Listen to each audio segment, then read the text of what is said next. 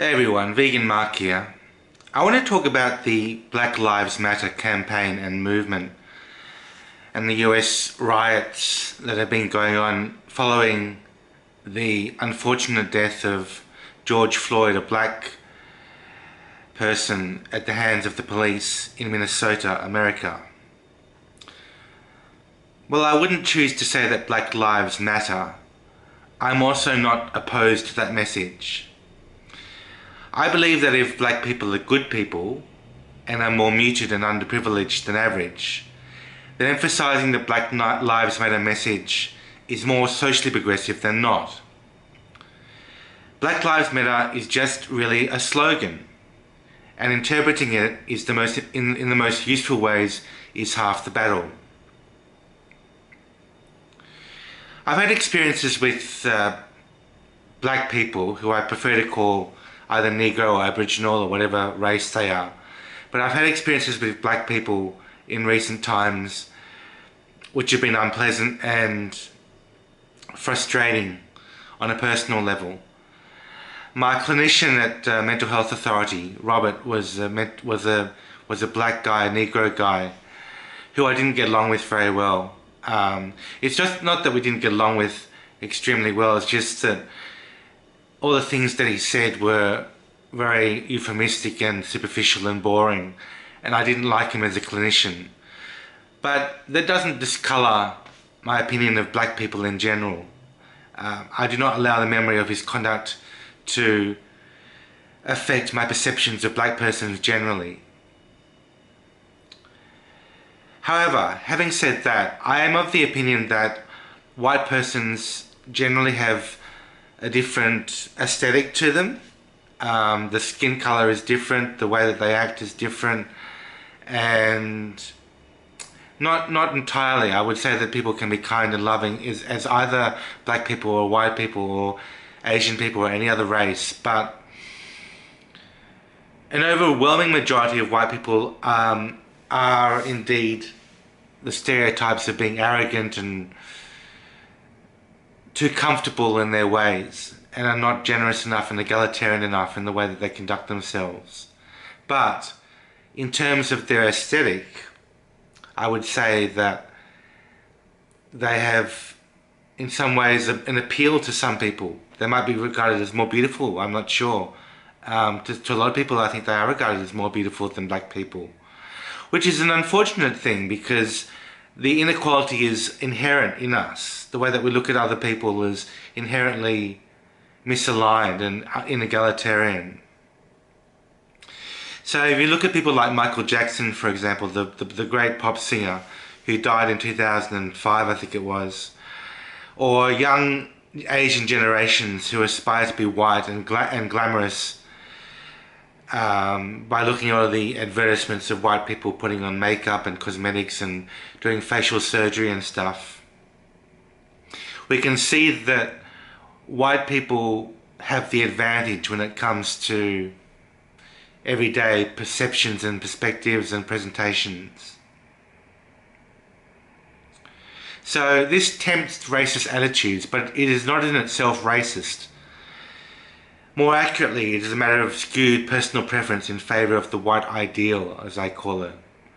We're all living in our tribes and we're all living in our sort of clusters of people, and more often than not I tend to assimilate with white people more than I do with black people, and it's an unfortunate thing, but it's until society becomes really integrated, that's the way it's going to be for a lot of people.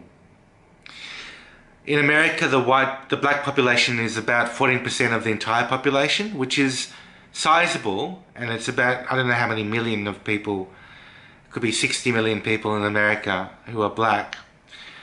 But in Australia, it's not quite as noticeable. The Aborigines, they stick to themselves a lot and they don't mingle and they have their own lives pretty much. So the disadvantages that they have is not quite as apparent to me as a white person or as an Asian person. However, I will say that I do not succumb to the consumerist attitudes of a lot of white people. I do not live outside my minimalist lifestyle, and I do not buy luxuries or fancy clothing or a car or have dependent children that cost money, so I'm living a pretty decent life, I reckon. I will say that I am a fan of Aboriginal culture in Australia. I believe that Aborigines have inherent value with their cultural diversity and their cultural heritage. I think that's important to Australia. I think that Aborigines are in some ways inherently better than blacks, in the sense that I promoted whites as being better than blacks. I think that Aboriginal Australians are better than Negro persons in most ways, and that's a prejudice which is dangerous, and a dangerous allegation, assertion to make, but it's one that I feel is a taste preference which I have to express. So for those people who are expressing that Black Lives Matter, especially the white people, is this a good thing or is it a bad thing? I think that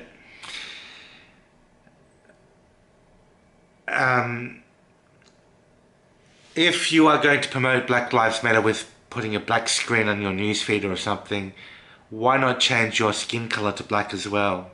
That would show absolute solidarity with the black people. By being white and by posting a black screen on your newsfeed, I don't think you're doing very much.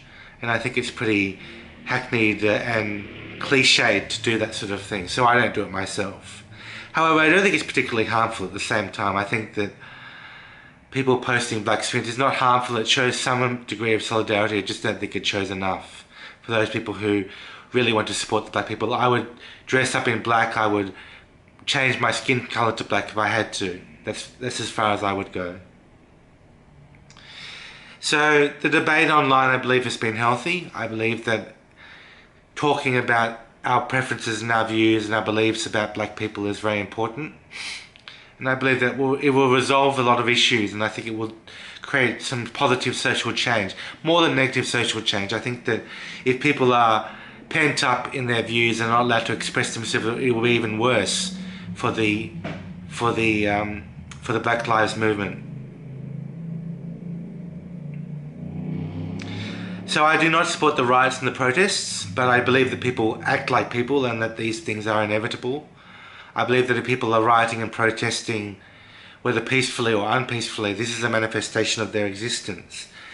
And they are inherently, not necessarily entitled, but predisposed to act these ways. And I think that as an authority, if I was an authority, I would act sensibly to try and contain the mess and the violence and ensure that as few people as possible are harmed and insulted in the protests. But I would not outlaw them, and I would not punish people for participating in these protests.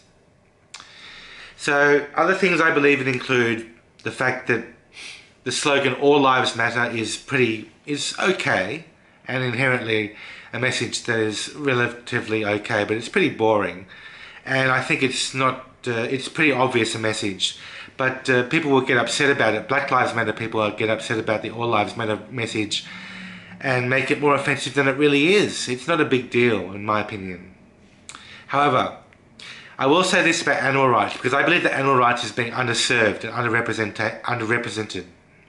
I believe that animal rights continues to be the most underserved and most deserving cause of all, not least to the sheer numbers of those being abused and murdered, those numbers of animals being abused and murdered by human taste pleasure, and the insensitive way in which most people keep dealing with the issue of animal rights. So if you wanted to support a cause, I strongly and heartily suggest that you support animal rights. So I hope that leads you to understand more about my beliefs and my perspectives on Black Lives Matter. I believe that my opinion is more valid and more rational and reasonable than most people's. That's my opinion, and if you have any discussion or any feedback on how you feel about this video, please let me know in the comment section below. It'd be nice to hear from you. Alright, bye for now.